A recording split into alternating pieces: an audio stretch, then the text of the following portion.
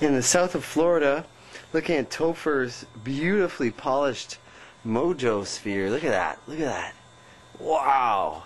This is what's going to go into the car that we are installing, the car cell that we're installing in the Land Rover. Beauties. Never seen such a good polishing job. Alright, so here we got our beautiful shiny Moe-Joe. It's sealed at the bottom. I enlarged the 3/16 of an inch hole that the Moe-Joe Kit 4 comes with to a 3/8 of an inch in order to bring the cathode bolt, the negative bolt, out the bottom. Sealed it up with goop, as you can see. That'll be beautifully sealed. There ain't no water coming out of there. I will seal around this hemisphere. And the reason why we're doing this is because we're gonna go vacuum. In order to go vacuum, you can't have the negative coming out through the top, so you need to have it going out through the bottom. Alright, the Moe-Joe car cell has been installed and sealed at the bottom. I had to seal this hole as well because we want to make a vacuum. And what we're going to be doing now is, as you can see this, we will be sealing this around with goop and placing this over the 1-inch hole. So we've got a coupling, a copper coupling, that is going to take the energy that is an electrical connection with the cell. We're going to seal this up right here, and that's going to carry the energy all along the tube into the car, and I'll show you what we've done in the car itself. Alright, what we've done is there was one tube like this in the air intake on both sides. We took it off and we cut other pieces of rubber, put it on a T-coupler, and this is where we're going to install the tube on this side from the cell. We have a piece of aluminum bolt, which is like this material, and we've threaded it into this part of the T to carry and to bounce the orgone energy from the cell towards the engine. So this is our connection here. And so this is this side. When we're ready, we're going to apply the tube here and make sure it's sealed, and we're going to have an electrical connection all the way from the cell to this piece of aluminum that will carry energy all the way in here, but will not touch obviously the block, engine head, so we don't short the cell out. We have a nice space in here. This is a Land Rover, 2001 Land Rover. We've got a nice space here for the Moe-Joe. Perfect angle to bring the tube up, and it's a V8 2001 Discovery. Alright, here we see the Moe-Joe car kit hooked up into its beautiful little space, sitting on a rubber gasket. We're going to run an elastic over. Once we have the tube there, it will keep it, the tube coming out here, it'll keep it nice and firm on the gasket. The gasket is just connected with a little metallic brace here in the back. It's not that fancy, but it's going to do the job just fine. Then we have our positive coming through wired to a switch right here, and then we will apply it to the positive right there in the battery. We got the negative coming from underneath the cell, running right here wire. We're going to hook it up right to here, which is beautifully connected electrically to the negative right there. So we're all set for the next step. Alright, so I'm reporting to you live from underneath the Land Rover. This is the catalytic converter right here.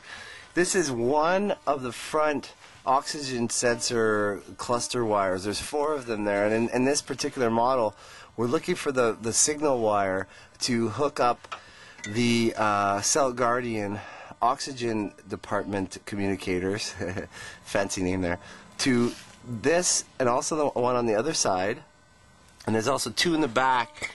This is the one in the back that you can see right here. And we've already stripped one, so we'll be hooking up the two back. We've stripped both. We'll be hooking those 2 together, and we'll be hooking the 2 ones in the front together as well. Alright, there's the front ones on one side, and Topher is showing all the 4 wires. We're gonna the black one is the signal wire, so we're gonna strip that now. We are looking at the rear oxygen sensors behind the catalytic converters. We have hooked the black wire up to the other black wire, and now we're running the singular wire up above the drive shaft and up into the engine bay.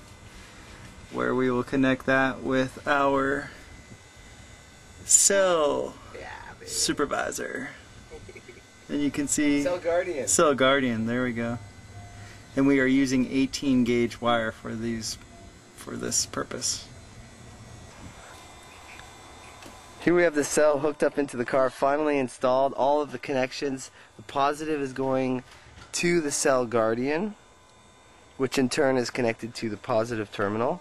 The negative of the cell is right here, along with the connection with the Cell Guardian here as well. Both oxygen sensors, as you see them here, are connected with the oxygen sensor portions, and we have here where we could adjust the sensors to lean out the fuel if we have to. And there's a beautiful connection with the car air intake. This is so beautiful. It looks like it belongs in this car. It just fits so nice. Very happy about this. Alright, we just hooked it to the cell, and already I'm literally 30 seconds ago, and we started the car.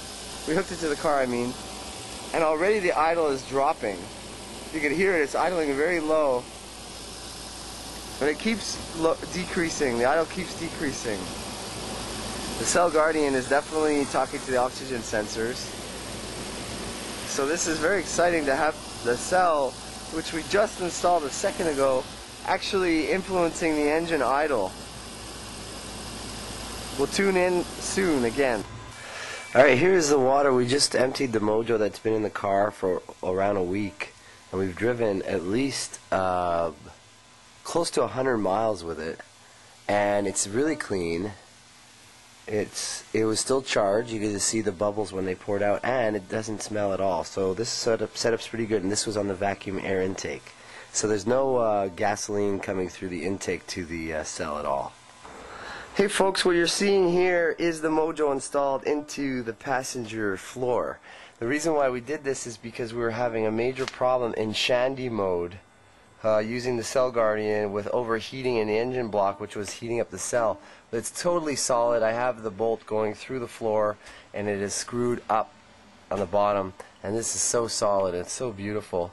I'm just going to follow the hose through the firewall here and into the engine compartment.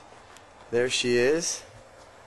There she's coming through the firewall, tracing it up to the vacuum intake. That's it, that's all. I got all the wiring still in place, and we're a go.